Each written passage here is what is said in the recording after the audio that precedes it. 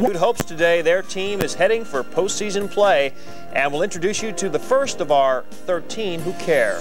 Plus, how you can give the gift of sight. News Channel 13 live at noon is coming up next.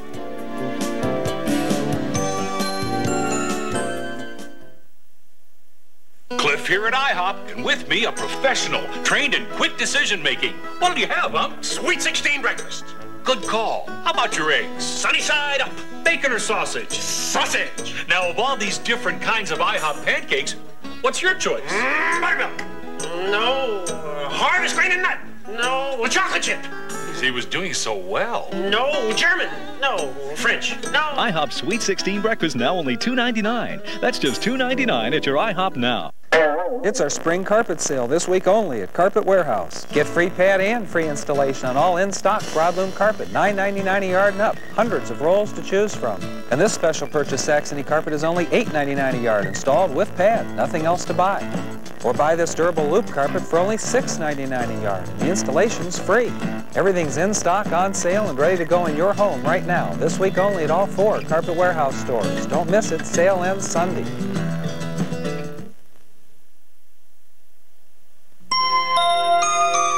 From WNYT, Albany, live, local, late-breaking, with Benita Zahn and meteorologist Norm Sebastian. This is News Channel 13, live at noon. Good afternoon, I'm John Gray. Benita is off today. We begin with a big story for the entire capital region. Less than 1 hour ago, the Albany County Yankees made a major announcement. Our Bob McNamara was there. He joins us now live with details. Mac? Thank you, John. And it was a big announcement. To put it mildly, the Albany Colony Yankees are leaving. They are leaving for Norwich, Connecticut after this coming season. 1995, they begin play there in a beautiful new $6.5 million ballpark. Of course, for us, this loss is, to say the least, devastating, particularly people who love minor league baseball. Hank Smith, the president of the team, is with us. Hank, I suppose we should have expected this because you thought about moving before to Long Island, but still we thought we could save this team. I know the Urban Development Corporation was going to come up with some money, and they didn't do that. Or if they're going to do it, they certainly were dragging their feet, I guess. Well, we haven't heard from the UDC even yet, but our first priority here, Bob, was really to stay in Albany. We tried very hard to put together a deal that would allow us to do that and make a long-term commitment. We said it last March, and we've said it all year, and we've been consistent about it. The problem was that time ran out. We had a firm offer from Norwich. It was a one-shot deal. There was a window of opportunity for us there, and we felt an obligation that we just had to accept that offer since we really hadn't heard anything from the UDC at this point. Now, what do you really feel that you're going to draw well here this year? Your attendance was about, I guess, 2,500 a game last year. There's going to be a lot of people upset about this, and you may get some people who are going to stay away en masse.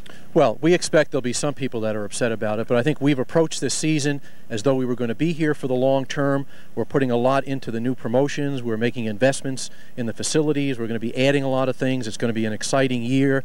We hope people are going to understand what happened and what the situation was here and the uncertainties we had in Albany, and that we wanted to stay here. We're just as disappointed as you are and as everyone else is. We really wanted to make this work. And unfortunately, it didn't. There's no one to blame in this situation. We just ran out of time. We're running out of time. But very quickly, what happens to a lot of these long-time employees with you? People like Rip Rowan and John Thomas, so well known in the area. Will they lose their jobs? Can they come with you? What's going to happen? We've asked everybody on the staff to join us, and I think it's up to them now to make a decision as to whether they want to move with the team. It's going to be an exciting opportunity for everyone, and we're hopeful that everyone will accept that offer and join us in Connecticut. We don't know at this point. And I haven't talked individually to each of the people involved, but we've made the offer to have them go with us. Well, Hank Smith, president of the Albany Colony Yankees, thank you very much. John, back to you. Thank you, Mac. Obviously some sad news there. Mac will have more on that tonight at 6. There is some good sports news, though, to tell you about. March Madness has descended upon the world of college hoops. Siena will not be sitting at home when everyone else is at the dance. The NIT tournament is set, and Siena is invited. Okay, we'll be here. Right. Thank you. Bye-bye. We're in. It's great for the kids, and especially for DeRamus in his senior year. And this team deserves a chance to keep playing. They've had a great year, and everyone recognizes that maybe they've overachieved some. But if you look at the season-long performance, this is a nice reward for the guys, and I think very well deserved. At this point, he lost to Manhattan. A week of wondering whether we were going to get in or not. It just makes the season just all worthwhile. Yeah, we stayed there all spring break, and it was tough because we're the only people here, and we were wondering whether we were in or out, and it was a tough situation, but, I mean, this makes it all worthwhile now. I was down like the whole last week, the rest of the team, because we didn't know what was going to happen to us if we played our last game, but now we got another life, and we're going to try to win a game, maybe a couple games. You never know what can happen now. It's postseason, so now we're in March Madness. Yes, they are. Siena will have their work cut out for them, though, when they play their opening game against Georgia Tech. That game may be played down at the Knickerbocker Arena this Thursday. We say may because some scheduling things do have to be worked out at the Knick before that will happen. Unfortunately, the news is not quite as good for the Siena women's basketball team. The NCAA tournament has announced their choice for teams in their big tournament, and the Siena ladies were not invited. It is a bit surprising to some because the team had an impressive record of 24-4 this season, and a couple of the teams that they did beat did get in. But the Saints were also passed over, by the way, by the women's NIT tourney as well. An Albany man is still clinging to life this noontime after a terrible fire over the weekend. The blaze hit Saturday night at this home on Clinton Street. Stephen Smith was on the second floor fighting to get a window open when he caught on fire. He suffered burns over 80% of his body. He was transferred down to Westchester County's Medical Center. There at this hour he remains in critical condition. President Clinton is taking time from his busy schedule to pay a visit to Fort Drum. The president stopping by to thank the soldiers from the 10th Mountain Division who took part in the peacekeeping mission over in East Africa. With everything that's happening with Whitewater right now, you can be certain the president's stop will be well covered by the media. Police in Charlotte, North Carolina say that a serial killer has conducted a reign of terror for nearly 2 years. Now they believe they have their man. They've arrested a crack-addicted drifter who allegedly robbed and killed women to support his habit. Larry Mayer has more. A single brutal killing is enough to shock a neighborhood. But when it happens again, and again, and again, an entire city can be traumatized. Do you know how hard this is to live without her? Do you know how bad I hurt? It's awful because I keep seeing her. 4 times in 3 weeks, police in Charlotte found young women dead in their homes or apartments, all in the same part of town. And fear began to spread. It makes me wonder if they're going to come to our apartments next. It could have been me. It could have been anybody. Police believe all the recent killings are the work of the same man. 28-year-old Henry Louis Wallace, described as a drug addict with a long criminal record, is under arrest, charged with those deaths, and with others dating back nearly 2 years. This person was responsible for the murder of 10 women in Charlotte during the time period May 27, 1992 until March 12, 1994. Investigators believe Wallace knew at least some of the victims and strangled most of them. He had been arrested last month on a theft charge, then released. 4 women died after Wallace was let go. He's suspected of another killing in South Carolina and wanted on other charges in Washington State. Police say Wallace is cooperating with their investigation, and they have reassuring words for the people of Charlotte. The females in our community can feel a little safer when they go to bed tonight because we're 100% convinced that this person is responsible for these 10 murders. Larry Maher, CNN, reporting. Come here on News Channel 13 live at noon. Things are turning around for former President Nixon in Russia. We'll explain when we come back.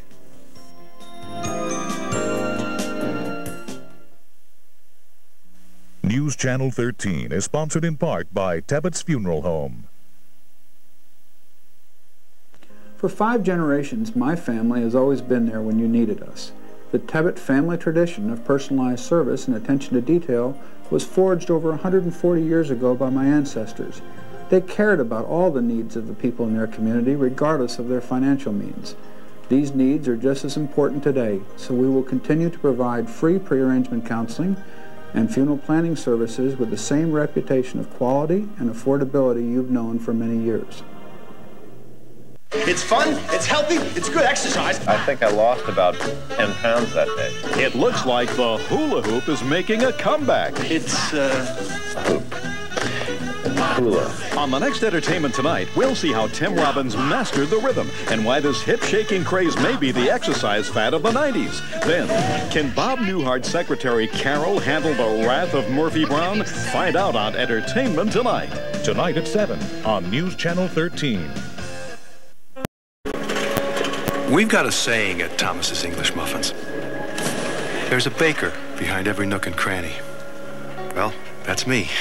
And I've been proud for a lot of years now to make sure people are getting English muffins that toast up golden brown and that are baked like Mr. Thomas baked them over 100 years ago in England. Now that's a muffin. Thomas's English Muffins. There's a baker behind every nook and cranny. A Republican senator who would like to be a Republican governor is about to make it official. Senator George Pataki has called a news conference for 2 o'clock this afternoon. His press people tell us he will formally announce his candidacy for governor. Pataki, of course, seeking the nomination. If he secures that, he will with all certainty face Governor Cuomo in the fall. Assemblyman Arnold Proskin is under fire for his handling of an elderly woman's will. The woman has died, and it turns out she left nearly $50,000 to Proskin and his 4 children. At the same time, some of this woman's own family have been cut out of the estate. Proskin says that is the way the woman wanted it, and he did nothing wrong here. Former U.S. President Richard Nixon said today that there is no other leader in Russia ready to step into the position of president. Nixon made his remarks after a meeting with other Russian lawmakers this morning. He says no other leader can fill Boris Yeltsin's shoes. As you may remember, Yeltsin and other top Russian officials shunned Nixon last week after he met with some other Yeltsin opponents. Then over the weekend, Yeltsin ended the fallout and urged other Russian politicians to please meet with former President Nixon. Well, you may not think that taking care of your feet is very important, but our next guest would certainly disagree. Dr. Joseph Crisafulli is a podiatrist from Albany Memorial. He joins us now live, and you say foot care is important for everybody, especially with certain conditions. Let's just start with the general question. It is important, true? Oh, no question. No question. Proper fitting shoes, proper hygiene, the right kind of shoe to match the right kind of foot are definitely factors that need to be considered. If you don't take care of them, what can happen? What kind of problems can you run into? Well, you know, the most important thing is to get after these things early. So in childhood, you want to be sure you have the right fitting shoes, because later in life you can wind up with many deformities that will require some kind of surgery. Will you know you have a problem? I mean, obviously, if the shoes are tight and they hurt, you know you have a problem. But are there signs you should look for that maybe there's a problem with your feet? Well, yeah, any redness or any irritating signs are certainly the first signs that you would notice. Other than that, pain is probably the biggest common denominator. Is it also important with people who perhaps run or do a lot of exercising? Because if you go to the store, you see a lot of different kinds of shoes for different kinds of exercises. There's a reason for that, right? Exactly, exactly.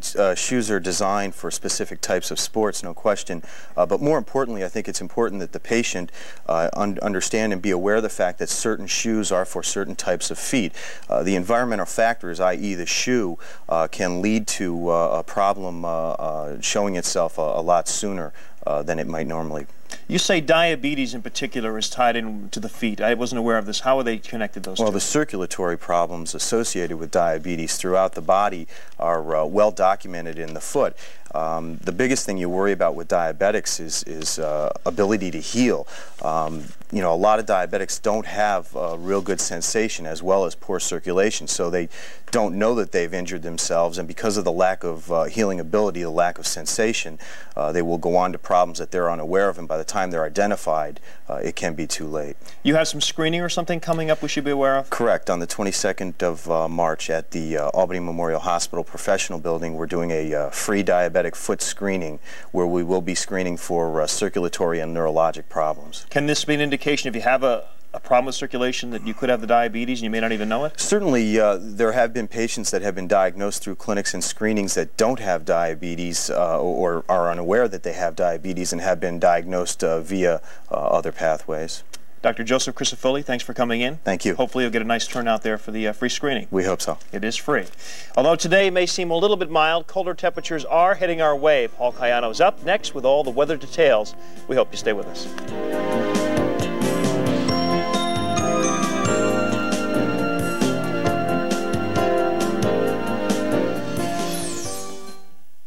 Mind if we ask you a few questions? How many plates do you fill up at a buffet? How big are the plates? Because your answers help us custom tailor a program that tackles your biggest problems first. Have you ever passed up the elevator for the stairs? in a fire drill once. The new Jenny Craig, because no two people are overweight in exactly the same way. How many times have you tried to lose weight in the past? How much time have you got? Lose all the weight you want for $99 when you call 1-800-94-JENNY. Call right now. If you couldn't get to the Capital District Auto Show, no problem. The excitement of the auto show is happening today at your Empire Buick dealer showroom. For only $299 a month, you can get a big car, the Buick LeSabre. Not a tiny car, and it's loaded with about everything.